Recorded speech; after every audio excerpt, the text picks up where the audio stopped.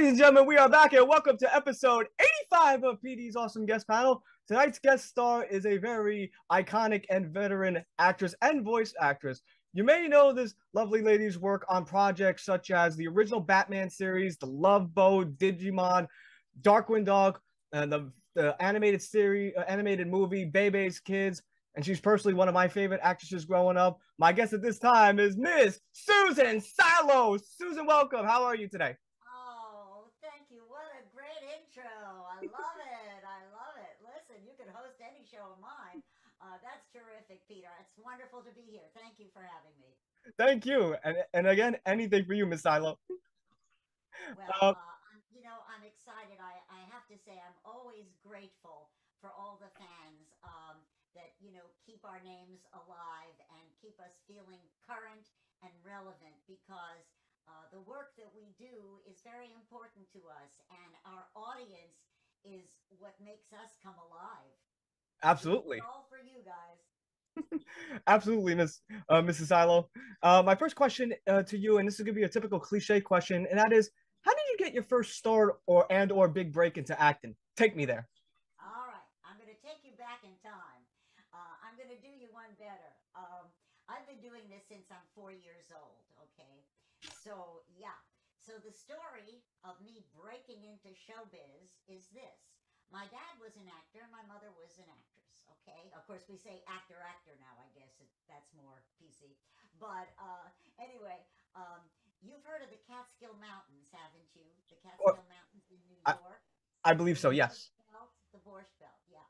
That's where my father was a social director at the Pineview Country Club in Loch Sheldrake, New York. And I was a little kid and wasn't allowed. My father, since he was the social director, would do scenes, skits, and comedy and singing and whatever. And I wasn't allowed to see any of the shows until one night when I was 4 years old. My father said I was allowed to come. So they put me in back of the auditorium, which they called the social hall, and and he was doing a sketch with another woman, not my mother, and he goes, he's acting along in the sketch, whatever. It's a love scene, and he kisses this woman.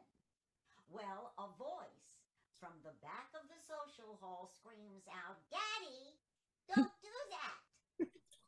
Well, there's my father, the actor, thinking, do I break the fourth wall or do I continue the scene?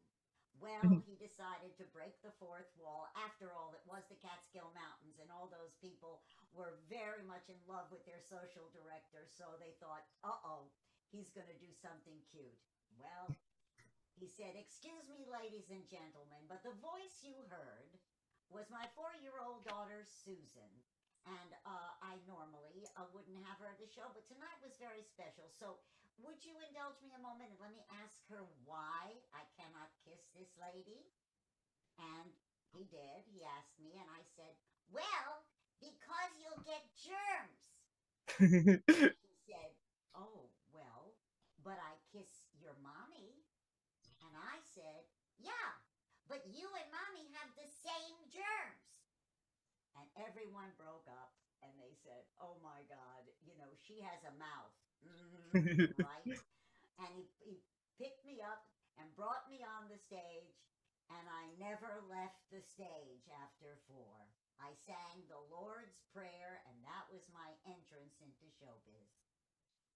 Very cool. Very, very cool. Oops, break the fourth wall. And there's nothing wrong with Right. breaking the And fourth then wall. I went on at 9. You talk about acting. At 9, I was on off Broadway already in a play, The That's so Singer of cool. His Sorrow. Yep, Very yep, cool. yep. And, and now you've been in the acting industry for a very long time. And I was curious to know this question. Are there any methods or preparation that you do for a particular role, like a warm up? Yes, yes, there are. Very good question. What I usually do is I get the look of the character, what that character looks like. Now, obviously, in on camera and on stage, I'm limited because I am physically the way I am. However, whatever changes I make, be it the color of my hair, be it how I make up my eyes, be it how I dress, then I go inside. Then I go inside and find out what makes this character tick. Who is Mhm. this person? And in voiceover, the same thing, oddly enough. I dress my character in front of the microphone in my head. I'll give you an example. If I'm playing a villainess, I wear high heels to the studio. If I'm playing a kid, I'll wear sneakers. You're very method actors. Yeah, very totally method. Yeah, I love it. Stanislavski was a friend. Not really, but you know what I'm saying. Yes, I was at Theater West for a long time. My mentor was Carol O'Connor, who was also my English teacher at the High School of Performing Arts. I went to FAME, the High School of Performing Arts, the original, on 46 between 6th and 7th. Not at Lincoln Center. It wasn't that pretty, but it was the place where I worked out. I learned. I acted in, many different venues, but I was always studying, training, training, training. God bless you. That's And my New York background. I also want to ask you too, like when it comes to a particular scene though, and this is where like for a raw emotion question, like, and this is what I ask all my guest stars too. If you were if you were doing a scene with a fellow co-star or a fellow actor or actress, and there's a particular scene where you and and the particular acting person with you have to be in a heated argument and tap on real life raw emotion that to tell a story, and the person goes up to you and say, "Hey, Miss Silo, this scene requires us to get into a heated argument in which you are screaming at me, I'm screaming at you. I know this is gonna sound very weird, but I need you to scream as hard. I need you to lay into me, so that way I can sell it, like I can make it feel very real. So that way, I don't care if you make me cry, just you got to do this. So that way we could tell a story. If you were approached with this type of method, what would you tell the person, and how would you react?" Well, I can give you a couple of examples. On Route 66, Marty Milner and George Maharis. I was Velma. I played this teenage girl who was involved with gangs and whatever. And I had a huge confrontation with George, who was pretty tough guy and everything. We physically fought. He had to push me down. He finally pushed me down on the ground on the well, it was in a living room, but in a room, and practically sat on me. And I mean, we had a real go at it fist fight. And then, of course, then the story comes out, and I'm crying and carrying on. The same thing in The Lieutenant. I had a breakdown scene where um, um, Gary Lockwood, who was the lieutenant, um, takes me down in another way. I love it. I love the confront. We actors really get into it. As a matter of fact, I was black and blue from the fight with George Maharis, and he was like so apologetic. He was like, "I'm so sorry." We try and be gentle with each other in the physical sense. Emotionally, we rip each other to smithereens. And in the breakdown scenes, I remember when I did the breakdown scene for the lieutenant, and oh, what was his name? I want to say Stanley Kubrick, but it wasn't. It was Buzz Kulick. Buzz Kulick was the director, and after I broke down, this was before lunch. They don't normally do this, but the crew applauded Oh, me. Now that was so cool, right? And this was over at MGM, and my mother was working in production at that time, and we went to lunch at MGM, and I was like, "Oh my God, I'm just exhausted. I'm glad that's over because that was my big scene, and I've done it, and whatever." I come back. Mm-hmm. I come back, and we're supposed to do the scene again, but stop before the breakdown, right? Well, he fooled me, and he didn't stop, and I'm waiting for cut, and I don't hear cut, and I was so upset. that it led me right into the breakdown scene again, and I did it better than ever. And finally, of course, at the end, he said, cut. And I was like, okay. And he said, that's what I wanted. That's what I really wanted. And I was like, wow, that's what a director gets you. Mm-hmm. Wow. And I will say one thing, Miss Silo, I going back to what you said about like on screen, like you and the actor would like you guys would tear each other apart, but on off screen it'd be very apologetic. I like if I'd be the same way too. Like if I was doing a scene where I'm yelling at somebody, I deep down I'm feeling very bad that I'm doing this, and off screen I'd be the first one to go apologize after the scene is over. I'd be like, oh, I'm so sorry, Miss Silo, I'm so sorry. Well, we don't necessarily do it if it's verbal, but if it's physical, we do because slapping and hitting can get out of hand sometimes. We don't mean it, but that's you just, you try, you learn how to do it without really damaging someone, but, you know. Absolutely, I agree with you saying. And this, I got to ask you too, as a longtime voice actress or a voiceover artist, a lot of people have it like, which do you prefer, actress or voiceover artist? I don't really care. It's like, call me whatever you want to call me, but call me. Okay, well, you've been in the voice acting business for a very long time, and here's a question I ask all my voiceover guest stars on the show, and that is, in an audio commentary episode of The Simpsons, they claimed that when Kirk Douglas appeared on the show, he hated using headphones because it hurt his ears.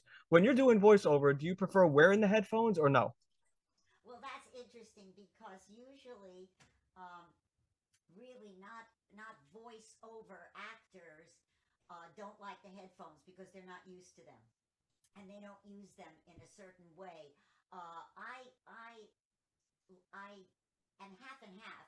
I like to use them when I want to be in my head with the character and don't want to hear my voice in the room. I only want to hear that particular character because it may be so specific vocally that any loss of the sound in the room, it gets lost Yes. in the room. In other words, it's not only in my cans.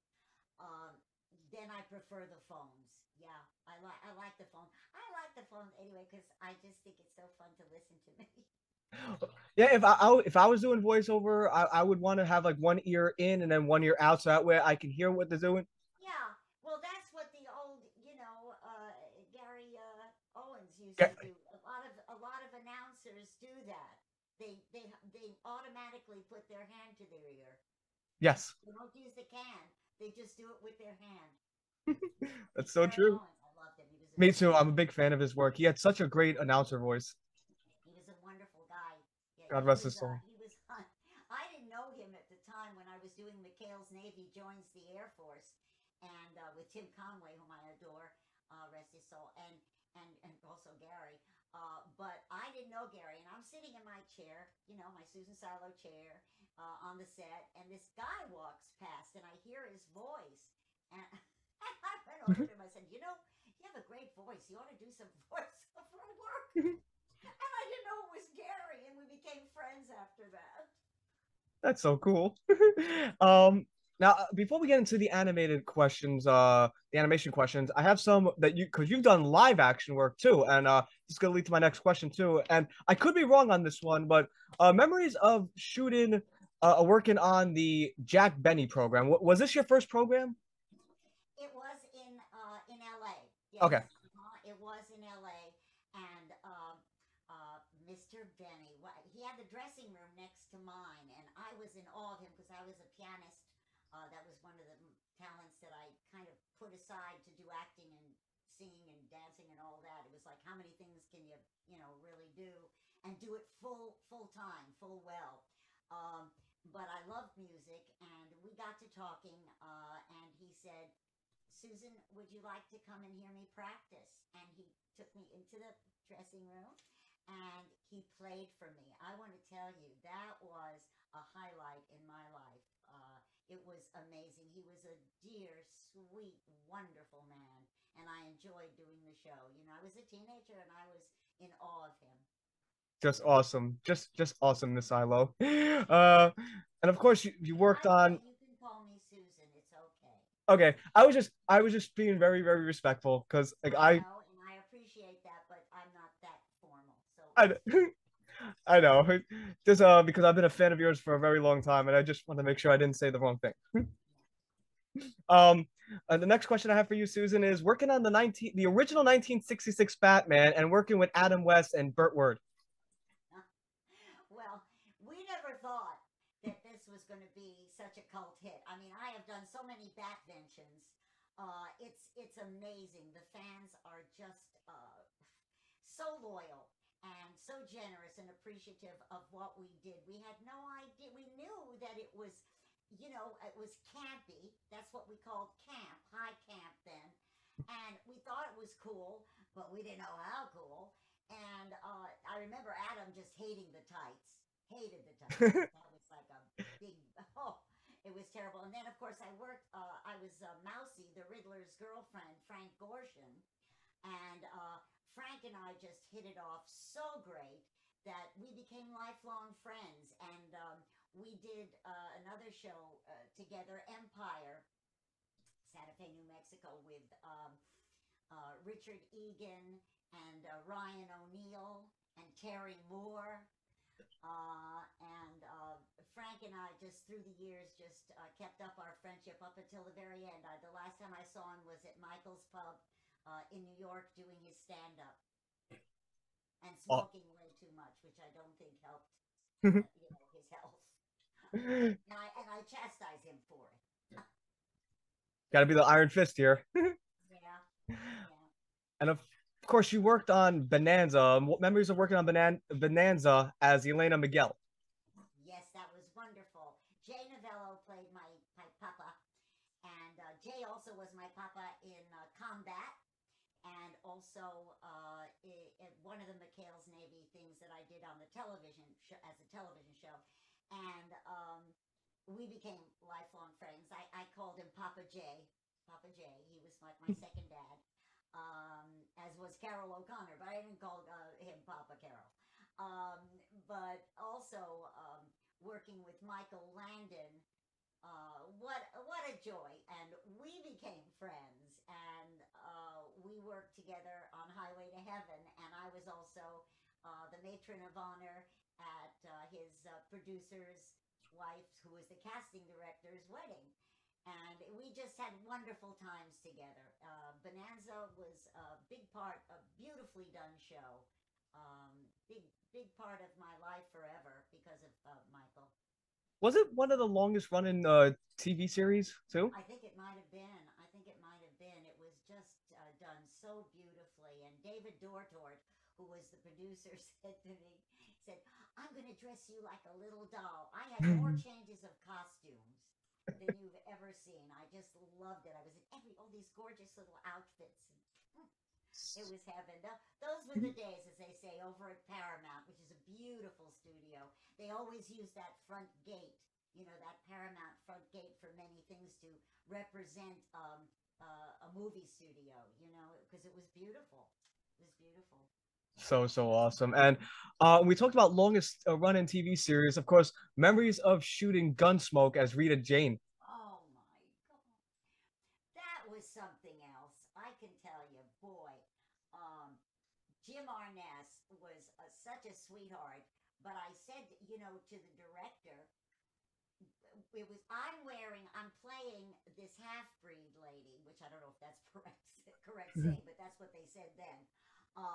And Rita, and I'm like in sandals, practically barefoot, right? And I'm in these, peasant kind of clothes and whatever. And Jim Arness, this is our first meeting and everything. In the old days, they had wooden plank sidewalks, which was like a step up. And there's the wood, and that was what was a sidewalk, like at the sheriff's office or at the saloon. You walked on these wooden things. Well, Jim, who was, 9,000 feet tall, and I'm like 5'2", and so the first shot was Rich. What was his name? Rich. Anyway, he has Jim talking to me, and I'm looking up at him. Well, I'm looking up at him, and you can't even see him. How can you do this? I'm reading, and he's laughing. oh, you're the director now. Now you're telling me what to do. I said, but this is ridiculous. I'll never forget that. And then, of course, Bruce Dern. It was an all men's show. It was called The Long Night. And it was all men except moi. There I was because I shot somebody. I didn't mean it. But but I did with, and I had to, and I shot with it. Oh, and I've shot a lot of times with guns. That's a whole other story. But it's difficult to learn. Apropos of what's happening now with this gun situation. Wow, it, I don't think we used any real live guns, but we did do a lot of guns. You know, that was another era. But we never had any accidents. I don't know, but they'd give me, we'd have a fake gun in the rehearsal. Then they'd give me the real gun, and I was like, oh, this is heavy. You know, this, and I'm little. That was heavy. But yeah, Bruce Dern was wonderful to work with. Those people, it was a great show. Great show. Totally agree. And like, especially what you said about the gun part too, like, especially what happened with poor Brandon Lee on the set of The Crow. I totally understand what you're saying about the whole guns on the set thing, real life guns. Yeah, it's an amazement to me, and I don't want to get into the controversy about it, but wow, because I know that prop people and munitions people, everybody are really, they really try to be very careful. True. You know, I never had a problem, thank God. You know. Well, I got to ask you too, another question I had for you. Do you have any fun stories you could tell me about shooting the Love Boat as Yvonne Bowlanger? Boulanger. Boulanger. Boulanger. Yeah, I was, well, Barbie and I, Barbie Benton we played girlfriends on this, and we were pretending we were French to marry millionaires. And I actually spoke French because I had learned it in school, and I also worked in France when I did Harry's Girls for NBC. And Bobby Barbie knew nothing about French. So, okay, I became her teacher and her girlfriend in real life. And it was really hysterical. We had so much fun together. She'd always run to me, how do you say this? How do you say that? You know, and I would translate, of course, in French. And then I believe I was the only person who ever smoked on Gunsmoke because in one scene, if you see the show again, I am on a chaise lounge in a bathing suit, and Jamie Farr is one of the guys we're trying to hook as a millionaire, right? Who is not. He's pretending to with his sidekick friend.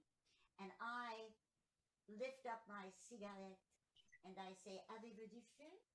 Which means, do you have a light? And and he lights my cigarette. So, P.S. I am the only one on Gunsmoke on a Love Boat that smoked. That's incredible. That's a claim to fame. That's history right there. The That's only person. history right there. And then I gave up smoking, which was good. Awesome. And of course, you've done many, many, many animation projects, which I'm a fan of all of them. And this is the first question I'm going to ask you, Susan. Memories of shooting Bebe's Kids as Rodney the Rodent, and I believe you were the ticket lady too in the ticket booth. Yes, I remember the ticket lady, and I remember what happened to Rodney. What was the horrible thing that happened to Rodney? So what happened was that all the kids like started jumping on these poor animals that were, I mean, the poor people in the costumes. Like they took Rodney, they first took Rodney and then they grabbed him and then they started throwing him up in the air. And then what they did to the frog character, one of the characters, the kids, they cut off the character's flippers and says, man, we can use these for swimming. Like it was just very brutal. It was absolutely brutal. Well, those are the days they could get away with that. Well, I just have to say about that, I did write something about that somewhere here about, it seems to be that people love to see me as a mouse, okay? So I have done, don't forget, Batman, Mousy. Mousy, yeah. Okay. Well, how about I did the series Fievel's Tales, American Tales. I was Mama Mousekewitz. That's so cool. So I do a lot of rodents. I used to laugh about that and said, for some reason, they like to cast Susan as a rodent. Okay, fine with me. I happen to love cheese. So maybe that's Me why. too. You know what? Me Oh, I too, Susan. love Cheese cheese. makes me feel better. Oh, me too. Oh, just oh, let's not even talk. A cheese platter for me, gone in an instant. What's your favorite? Mine is Jack Cheddar. Jack cheddar is pretty good. I think let me just see. I think I love mozzarella because you can melt it really good. I like it when it's gooey in lasagnas and things like that. It's Italian. I like Italian cheese. How do you feel How about about you? Munster cheese?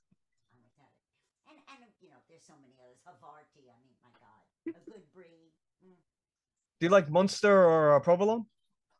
I like provolone and Munster. I'm telling you, there isn't a cheese I don't think I like. If it's way, way, way too stinky, then But I go pretty far with it. Then there's raclette. Raclette is français, and it's kind of like you melt it and it turns into a fondue thing, and you dip things in it. Mm, Sounds good. yum. Sounds like nacho cheese, where like they have the hot cheese and you put Yeah, nachos. yeah. I mean, yeah, macaronis, nacho and cheese, and mac and cheese, and nachos and cheese. Oh yeah, you're making me hungry, guy.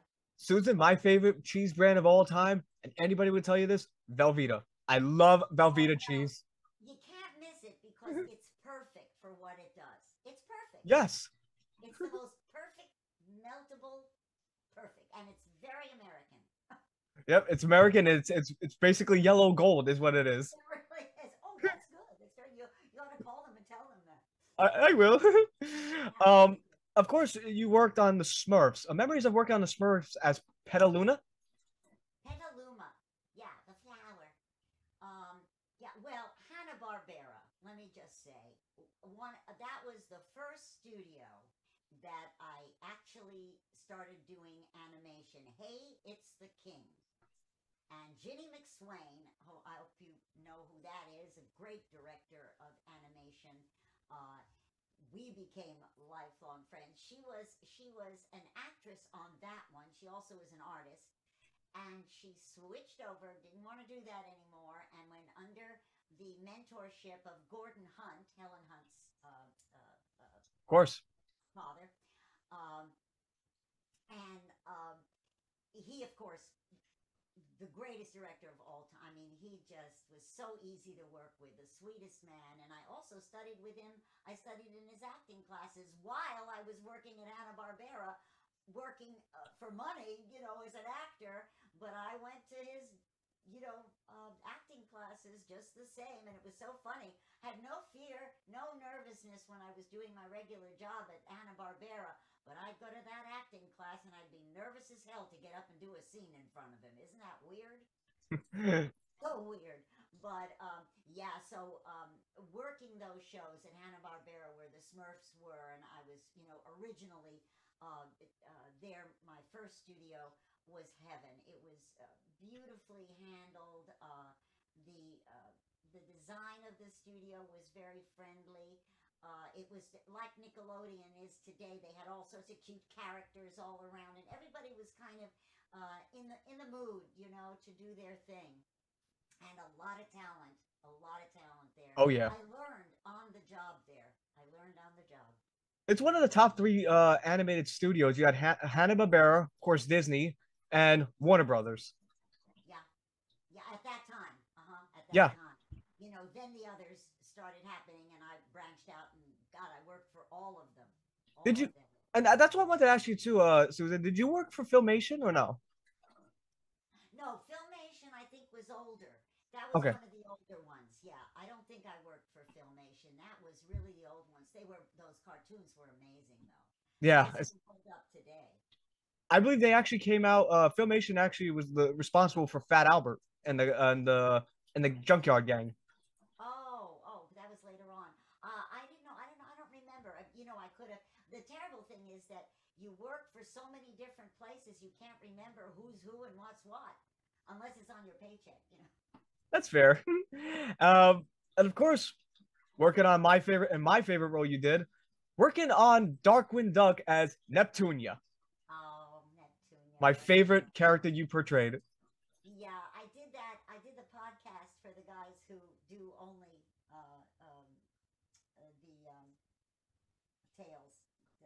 Darkwing Duck. It's Tails. Uh, Duck. are you talking about Tailspin, where you were airplane Jane? No, no, no, no, no. I'm talking Neptunia. There's a Neptune. podcaster who does just that. He's just that one animated show.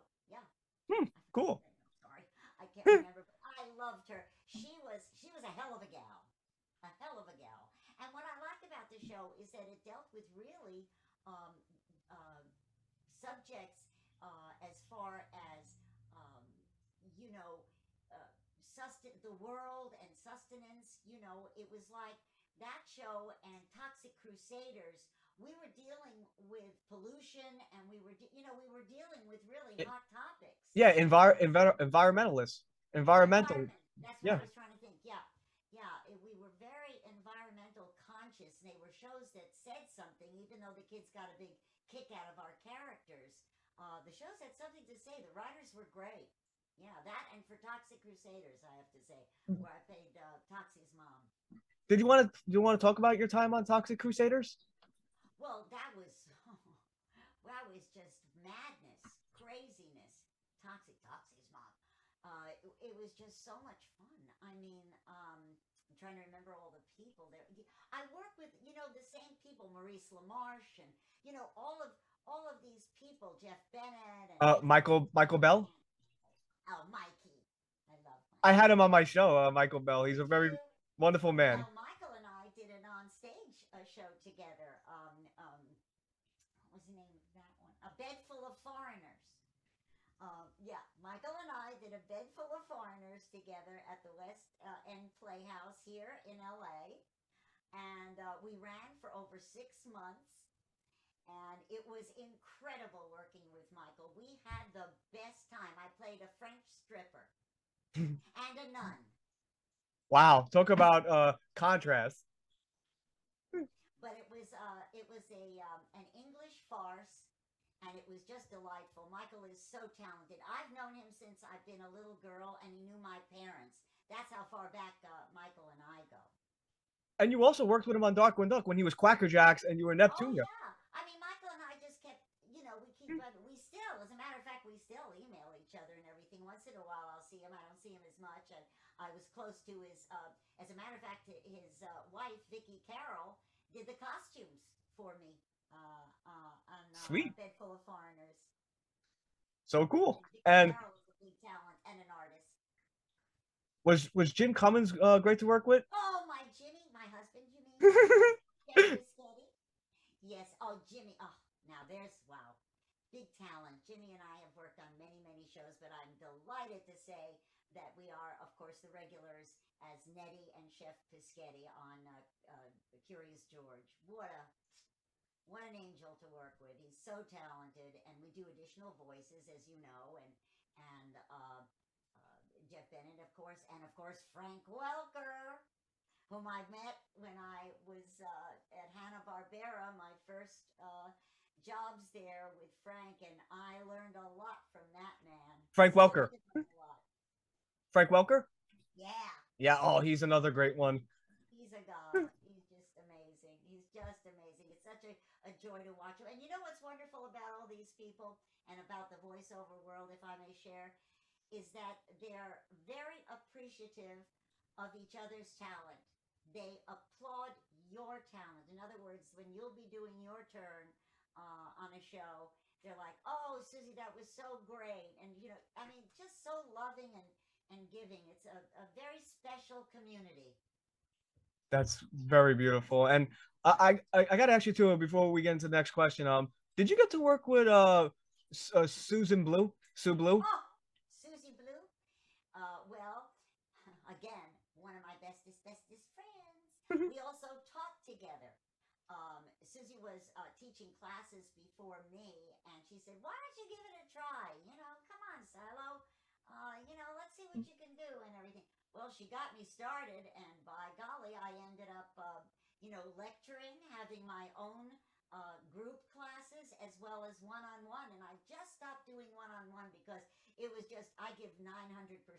And it's just, I'd like to take some time to have some fun now and still work. but I gave up on doing that. But yes, and she directed me in bazillion shows, and she could press my button. She'd say over the mic to me. She'd go up, Susie, do that thing that you do. Oh, that thing. Yeah. Oh, okay. That was it. That was the direction. Do that thing. I Oh, had great! And what a talent she is as absolutely, a voiceover and as a fabulous director. absolutely. I had her on my show. She was just a wonderful person. Like I just Isn't love. she? Yeah, she is. And Wow. did you also have another guy I had on my show too? Did you ever been directed by Pat Fraley? Ah, Pat and I, he was Pat when Pat first came to town, he worked with me on his first job and we were a pair of socks. Thoughts? That was our I have no idea what the show was. I cannot remember, but all I remember we were socks. And he was a good teacher too. Yeah. Pat and I had done many things together and I just respect and love him too. Yeah. I don't think there's anybody I don't know or haven't worked with. So cool. And you mentioned, of course, and this was one of my questions I had too. Memories of working on Curious George as Nettie Pischetti. Right. And also, well, and also, I they love. I did a dog on it, and they really loved this dog. It was so cute. Aw.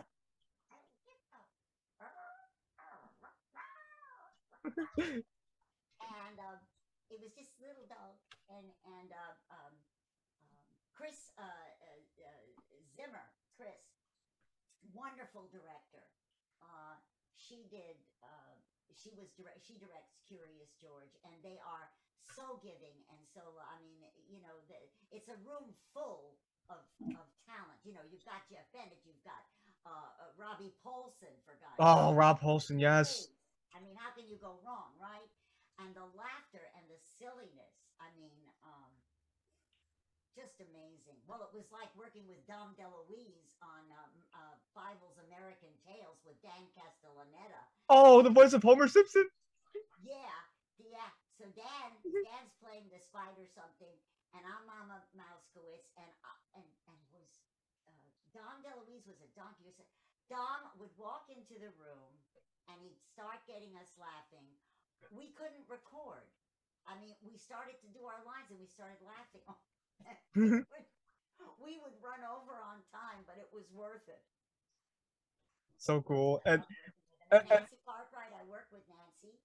another great one. Yeah, yeah. Charlie Adler. Oh, Charlie. Well, Charlie is not only a dear friend, but he's a neighbor.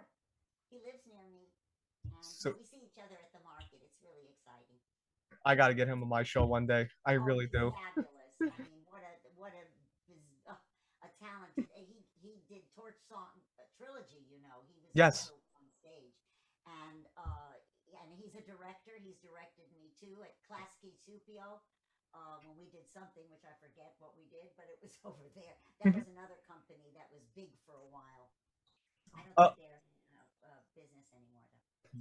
Very cool. And another show, and this is one of my favorites growing up too. Memories of working on Tailspin as Airplane J, and of course working with Ed Gilbert and the cast of Tailspin.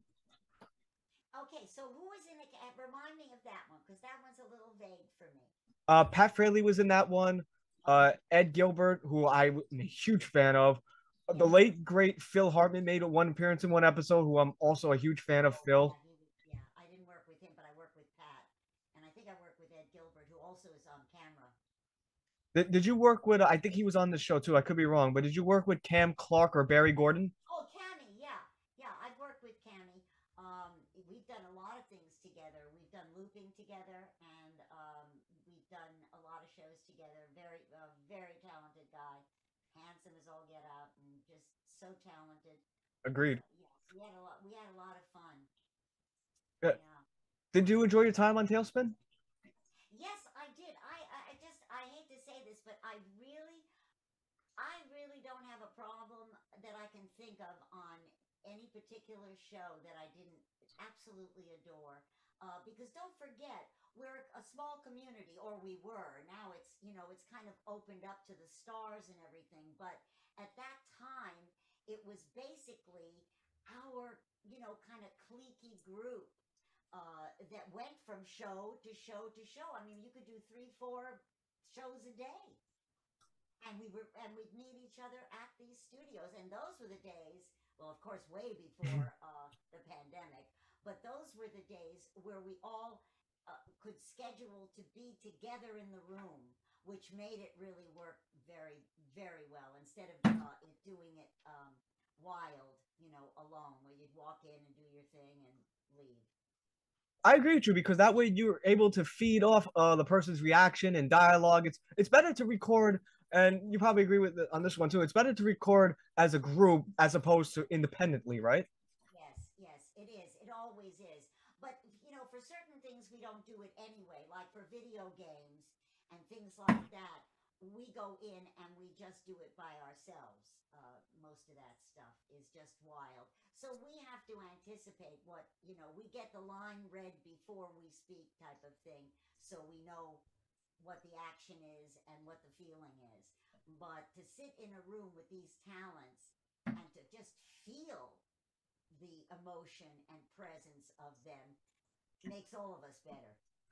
Agreed.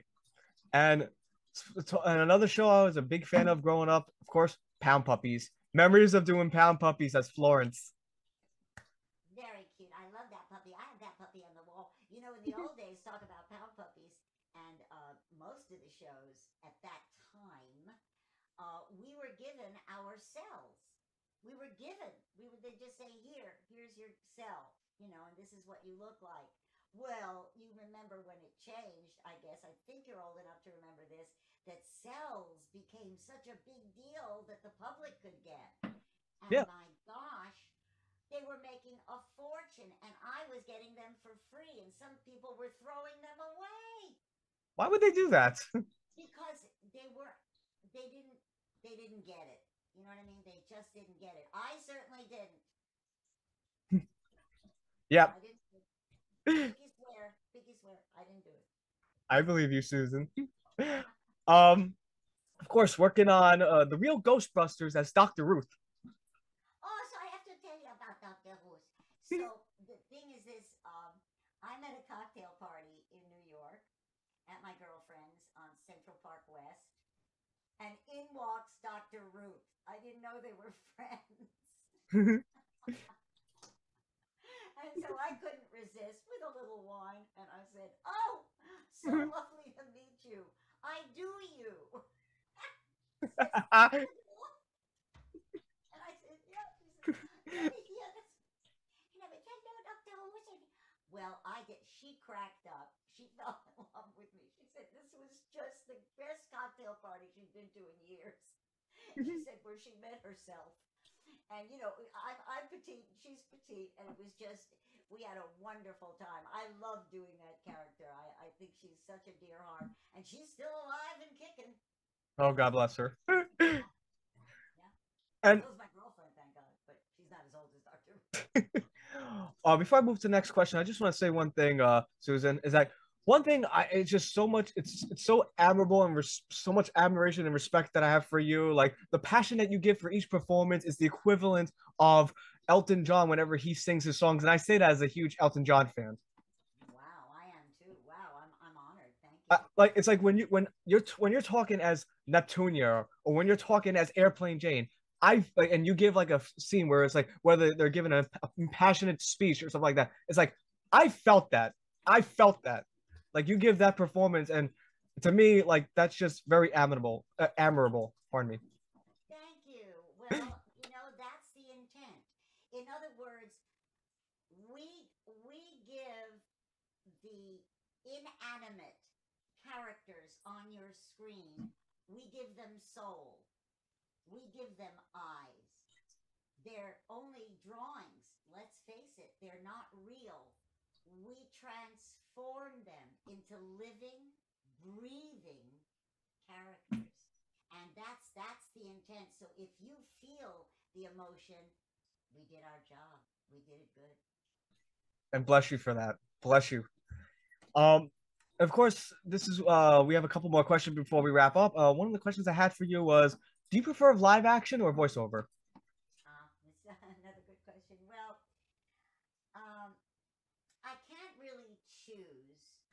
but the one thing that is wonderful about voiceover work is that you can do so much more. In other words, I'm limited in my physicality, even with prosthetics or IG or whatever you want to do. I'm still limited. I mean, I am physically what I am. In voiceover, ah, it's an open field. You can play with Mhm. anything. You can be any age. You can be any ethnicity. You can be anything you want to be. Wow. What a playing field. What an open playing field. I mean, it's like Open paint world. your own picture. Yeah, it's a whole world that is yours and yours alone. So I say to anybody who wants to get into voiceover, go for it, man, because it just takes you off on adventures that are amazing. I agree with you. And as a longtime fan of voiceover and voice acting, like I've had a passion for this since I was in, like even when I was younger, like at age 7. Like if you were to tell me, Petey, I need you to list for me, your favorite 30 voice actors and or actresses or whoever. I can literally give you them right there. I could say Susan Silo, Dan Castellaneta, Maurice LaMarche, Rob Paulson, Jim Cummins, Bergen, Jeff Bergman, Jeff Glenn Bennett, you name it. I can name them like there's a Greg Berger, Oh, like Greg all these Berger. names. And I'm just naming some people that were on my show too, like Paul Iden I had, like and Oh just yeah, but like all of these are friends of mine. Yeah. Michael Bell I had on the show, Philip Proctor who I've had. Oh, Phil, my God. Don't forget, some of us also have the same agent, so we really see each other a lot. That's so cool. And also, do you remember he was on Dark Ones Up too? Tito Insana. I don't really recall him. I when I did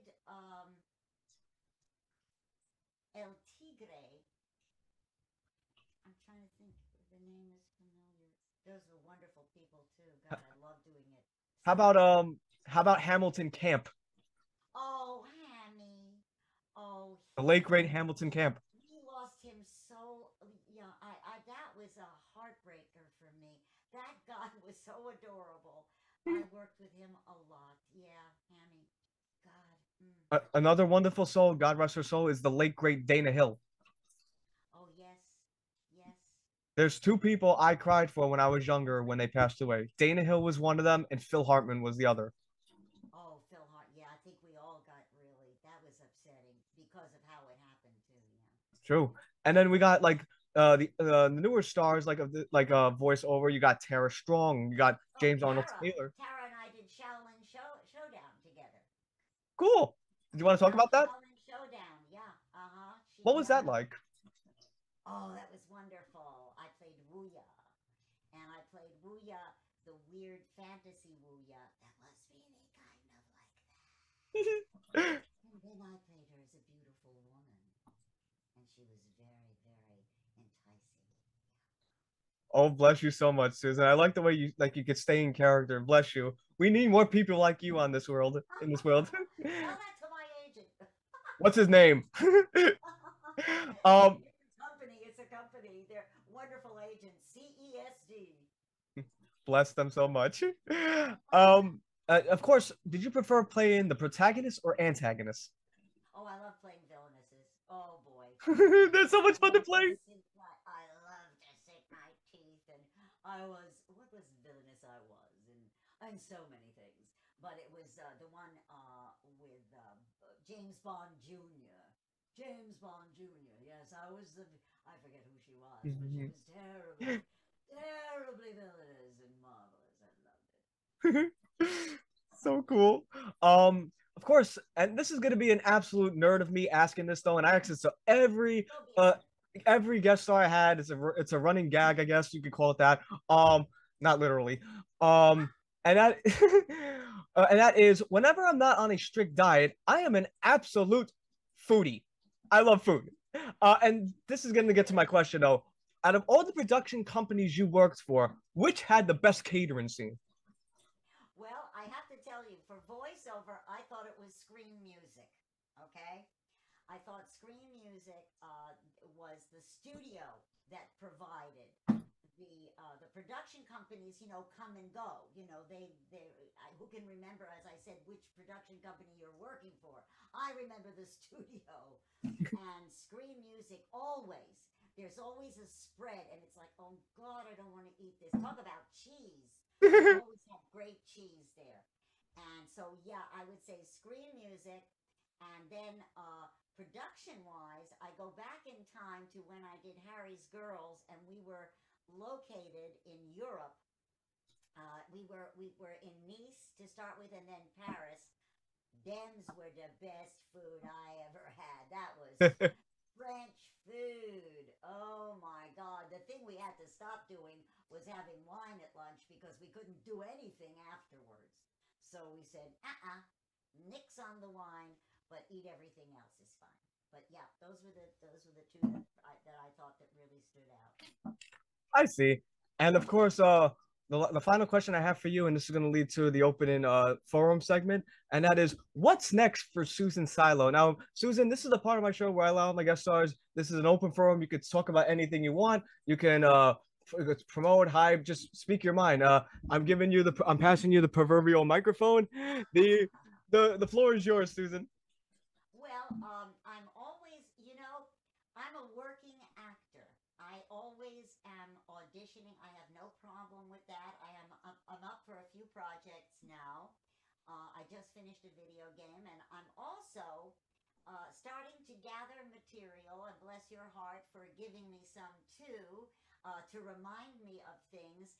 Um, they've been asking me to write a book, and so I'm starting on that and preparing my memorabilia to look at and to get it down on paper and see if I can come up with a great title for a book that people who might be interested in the story of my career and my life. I would like to buy that book. When that comes out, I am definitely buying it. Well, good. Then You that'll keep me on my toes and get my stuff together, get my act together, as they say. you have my support, Susan, as a loyal fan and friend. You always have my loyalty. Thank you so And much, Peter.